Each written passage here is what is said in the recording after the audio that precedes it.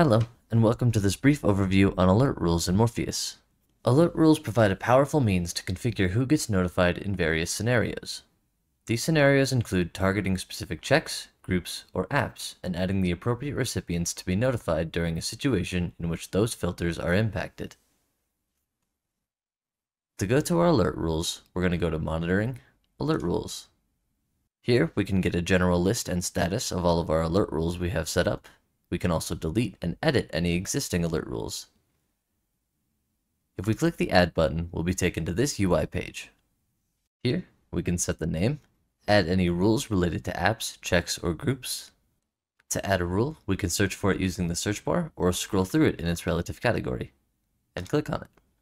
Up here, we can change if the rule is active or not, and we can also choose at what severity the alert will be sent out on. Minimum duration delays notification to the recipients by the entered number of minutes required for the incident to be opened. Down here, we can add a recipient, and if you start typing in a name, it will pull from your list of users. Once a user is added, you can change the method and determine when they are notified. Hopefully this overview was helpful. If you have any questions, please see our support and documentation linked below. Thank you.